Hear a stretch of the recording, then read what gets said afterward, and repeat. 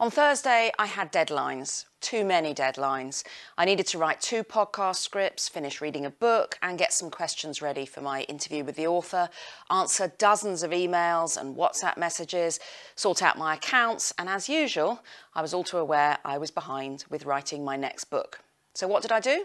Knuckle down and get on with the tasks one at a time, work out which was most urgent and make a start on that.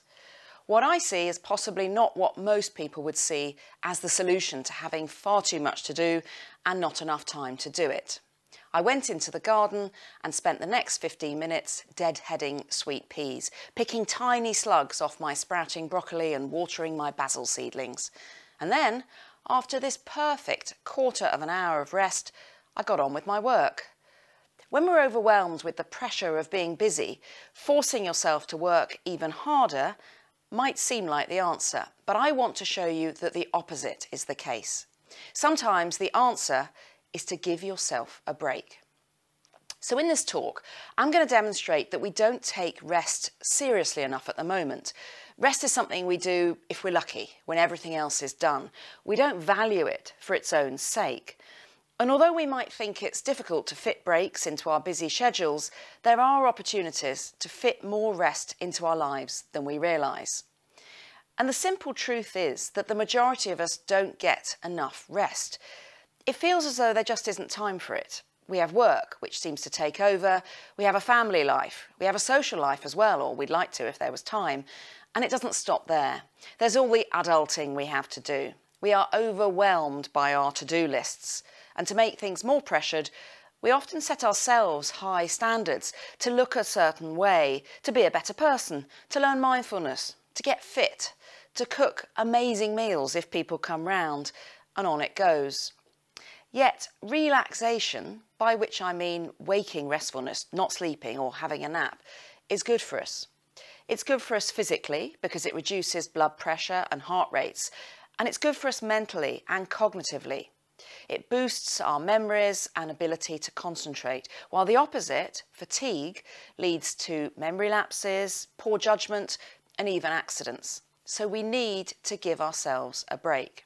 Now, this is not a charter for laziness, I'm afraid, but there is lots of evidence that breaks are good for us.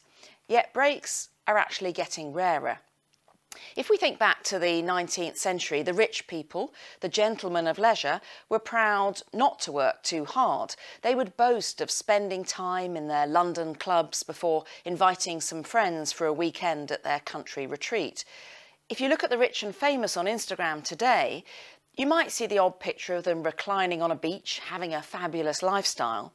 But a lot of the time, they're showing us how busy they are working. In the UK today, only 1% of senior schools now has an afternoon break. And the hour-long lunch break in the workplace is becoming a thing of the past. You almost need an excuse like your birthday to do it. Busyness has overwhelmed our lives. It's almost become a status symbol. But what are we busy about? We need to ask what our obsession with busyness achieves. Now, part of the problem is that we do think busy people are better.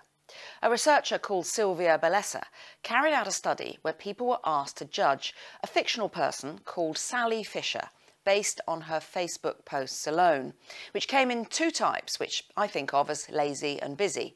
So lazy Sally posted things like Wednesday, 1 p.m, long lunch, and Friday, done with work at 5 p.m.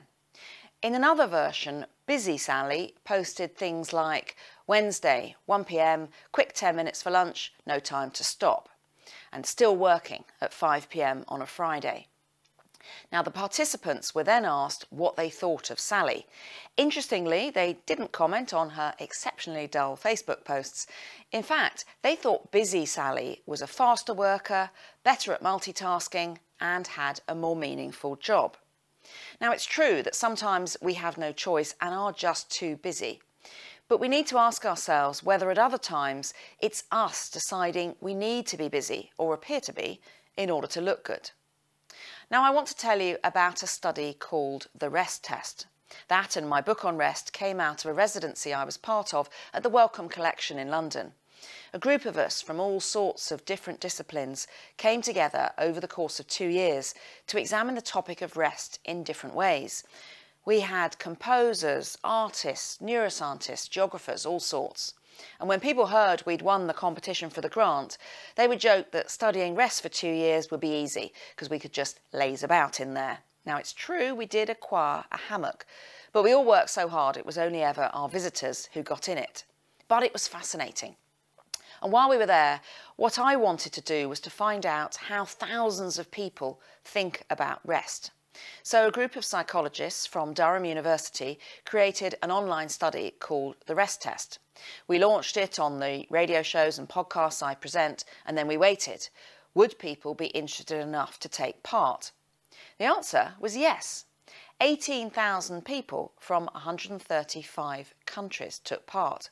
And there was clearly a rest deficit, with almost 2/3 of people who chose to take part telling us that they don't get enough rest. Now, of course, they did choose whether to do it, but the questionnaire took, 30 to 40 minutes to complete. So I'm hoping the laziest people selected themselves out. But we found there was a relationship between the amount of rest people got and their well-being. In fact, those who get more rest than average and say they don't feel in need of more rest have well-being scores twice as high as those who feel in more rest. Now, I'm not saying the more rest the better. The optimum numbers of hours of rest seem to be 5 to 6 hours. But people who got less than that had lower well-being scores, but so did people who got more than that. We also asked people which activities they found the most restful. We ended up with a top 10 chart style of the most restful activities. And this list is fascinating, partly because of what's missing. My favourite, gardening, isn't in the top 10, nor is eating, that's down at number 21, and socialising is at number 20. Likewise, spending time with pets doesn't make it into the top 10, and sex, well, that's down at number 22. But remember, this is the list of the activities we find the most restful, not the most enjoyable, and there is a difference.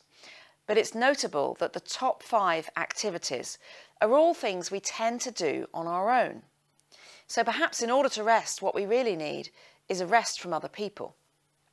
And resting can be active. It doesn't have to mean lying on the sofa doing nothing. 38% of people put down walking as restful, that came in at number 6, and 8% put running. Some people find they can't empty their minds of those thoughts that can whir round and round in it until they exert their bodies. We also found that resting isn't always easy. We yearn for it, but we can find it makes us feel guilty. Doing nothing in particular came at number 5, but of course that can include pottering around, tidying up. And actually doing nothing is harder than it sounds. As the French philosopher Pascal noted, all of humanity's problems stem from man's inability to sit quietly in a room alone. It's so hard that we might even prefer to experience pain rather than be left alone with our thoughts. In an experiment at the University of Virginia, Timothy Wilson left people alone in a room for 15 minutes, with no phones, nothing to read, nothing to write with, and they weren't allowed to have a nap.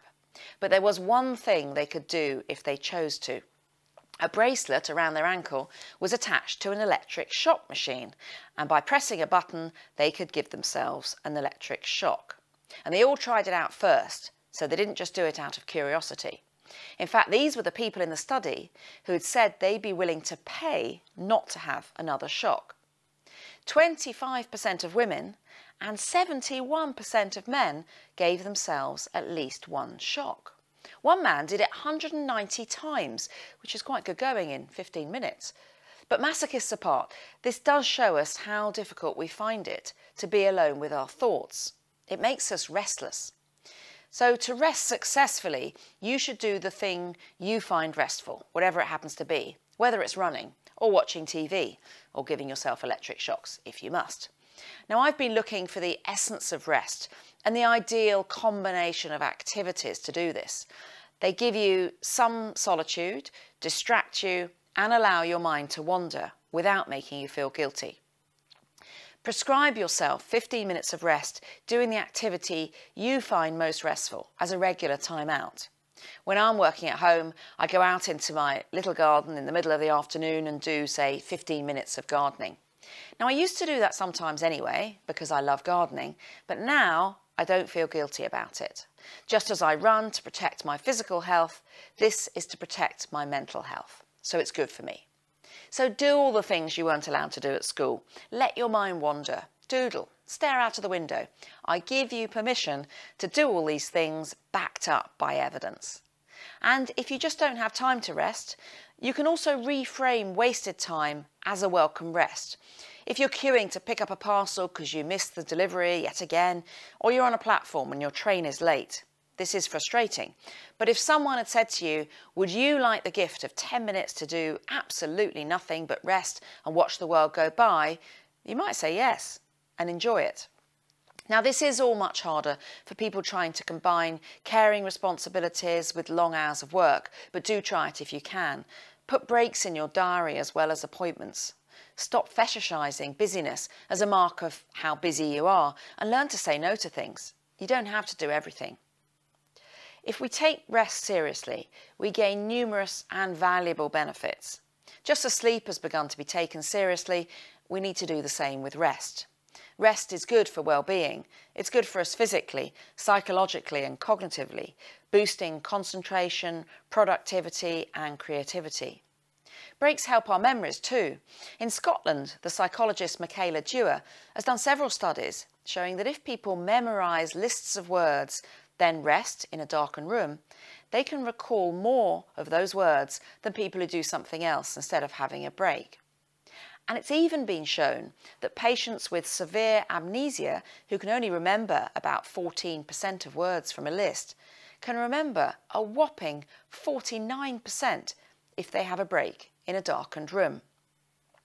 Many of us don't rest enough at the moment, don't take it seriously, don't value it, and instead value busyness, often to our detriment. We can change that if we want to, with simple adaptations to our lives, by doing things which leave us feeling truly replenished.